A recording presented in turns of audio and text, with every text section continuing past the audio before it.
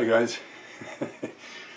I'm just doing this as an extra intro actually, because I did some quick tests with the diamond tool holder and forgot about the clips, and I haven't put them together yet. Not that there's much of it, in fact it's only about 3 minutes, but the reason I haven't done much out here anyway, because it's been so darn hot, anywhere between 85 and 90 and high humidity some days. It's just impossible to work here for too long. So anyway, this is just an intro, having a look at the diamond tool holders. Literally a very quick look. I haven't put them, or it, the one I'm using, haven't put it through its paces yet properly, but I think altogether they're a useful addition, which is what I've said I think in one of the clips. So I'll let you watch that. It's just an update really, and I'll hope to get onto something a bit more solid soon. Oh, by the way, still haven't got my Y-axis lead screw and nut for the mill. I think that should be here today or tomorrow, hopefully. And then it's a case of, when it's cool enough to work in here, to tear the darn thing down and do the replacement. So anyway, carry on watching, and we'll see you soon. Just a very quick initial look at these diamond tool holders. I've got this other one set up. I probably won't use that so much, but the main one here, just taking a few trial cuts. Depending on the angle I set it at, depends what it can do. I've set it across to the left slightly here, which will allow for a bit of facing.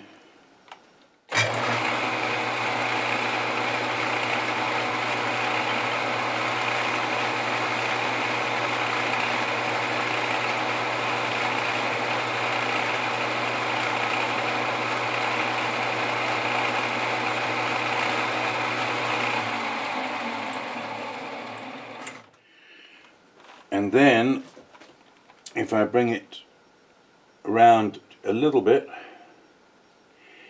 it's fairly critical to get it just right, to get the best clean cut. And I haven't really taken a monstrous cut yet. I don't suppose I will actually, although it's capable of it.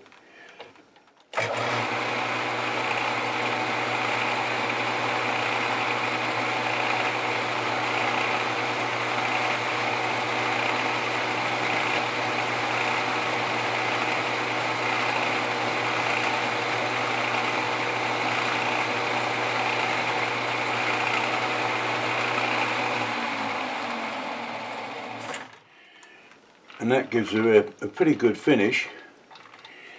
And probably if I bring it round to, let's see what we can do with this one. It depends very much what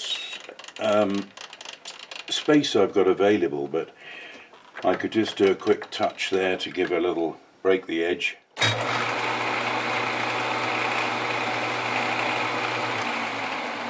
Pretty straightforward. And then the other thing, the other thing I referred to before was this little jig. The angled section is to put the tool in and allow to get the grind at the right angle, making it very quick. Take no time at all to freshen it up. And the back here is to assist with getting the 55 or 60 degrees for a threading tool. So as I say, I haven't taken monster cuts yet, but I'm quite pleased with the versatility of it.